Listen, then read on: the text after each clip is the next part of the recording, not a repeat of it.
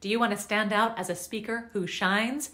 Then you have got to have a story strategy. What does that mean? It means you need to know how to tell good stories that people want to listen to. And I'll give you 4 ways to do that right now. Number 1, start right before the conflict. Start your story right before the conflict is about to happen. That's going to draw your audience in and get them excited to listen. Number 2, use specifics. Don't be general and vague. Use actual names, use dates, use locations. Get specific in your language.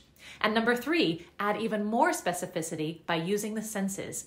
Talk about what you see, what colors are things, what time of day is it, what do you hear, what do you smell, what do you taste, what do you feel? Use your senses. And number 4, use dialogue. Give your characters lines. Give them things to say and say them as lines. When you have the balance between narration and dialogue, you're going to knock it out of the park.